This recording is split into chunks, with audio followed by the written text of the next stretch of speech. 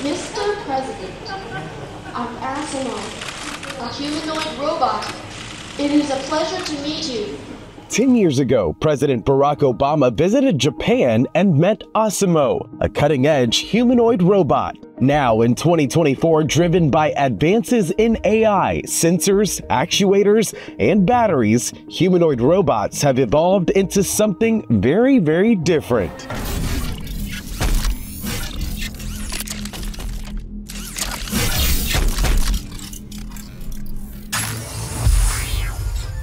Like many others out there, you may have never seen a humanoid robot up close and personal before, but according to Goldman Sachs, they'll soon be a $38 billion industry with an estimated 250,000 robots shipped by the year 2030, each with its own unique purpose. Soldiers have to withstand some of the harshest conditions. So, between 2009 and 2011, BostonDynamics created and developed Petman to test chemical suits and protective gear used by troops. Petman was able to walk, bend, and crawl just like a real soldier. But Petman was only the beginning of BostonDynamics' humanoid evolution. BostonDynamics set their sights on ways robotics technology could help the growing need for disaster relief. And in 2013, over a decade of hydraulic humanoid robotic work culminated in the creation of a 6 feet 2 inch tall, 330-pound humanoid named Atlas. Over the years, engineers made improvements to Atlas.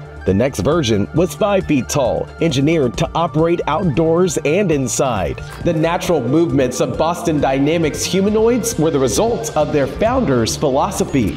For me, taking a dynamic approach where you think about what's the evolution of the motion of the thing going to be in the future, and having a prediction of that that's used at the time that you're giving signals to it, as opposed to it all being servoing, which is servoing is sort of backward looking. It says, okay, where am I now?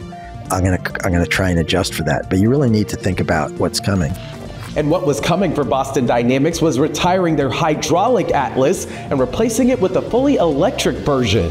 The electric Atlas will be stronger at most of its joints than an elite human athlete and will have a range of motion that exceeds anything a person can do. Also, for its head, the engineers took inspiration from one of the most beloved children's entertainment brands on Earth. BostonDynamics may focus on highly agile and dynamic robots, but it's another company, humanoid robot startup Figure AI, founded in 2022, that focuses on advanced human-like interaction. Humans work hard at their jobs, especially in warehouses. Their idea is that having humanoids to help humans will free us up to do more things we love. The first version of Figure's humanoid is operated by batteries and electric motors. It has multiple cameras for perception systems. And after a year of work, Figure hit a milestone. They walked their dynamic humanoid, but that's only the beginning. Figure wants their humanoids to do everything a human can do, including sitting in a chair and operating machinery tools.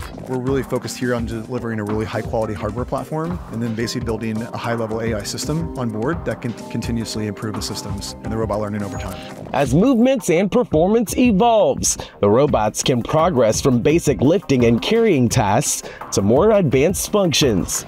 I see a red apple on a plate in the center of the table, a drying rack with cups and a plate, and you standing nearby with your hand on the table.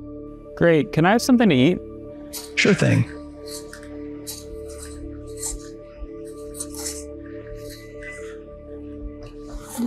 Great. Can you explain why you did what you just did while you pick up this trash? On it. So I gave you the apple because it's the only edible item I could provide you with from the table. BostonDynamics and Figure are just two companies in a very competitive landscape. And as AI technology advances, humanoids will evolve in many new and exciting ways. So if we are to adopt Mark Raybert's philosophy, we must predict now what humanoids will evolve into in order to make their future our reality. And if you enjoyed this week's episode of The Circuit, don't forget to like, follow, and subscribe for more incredible engineering news.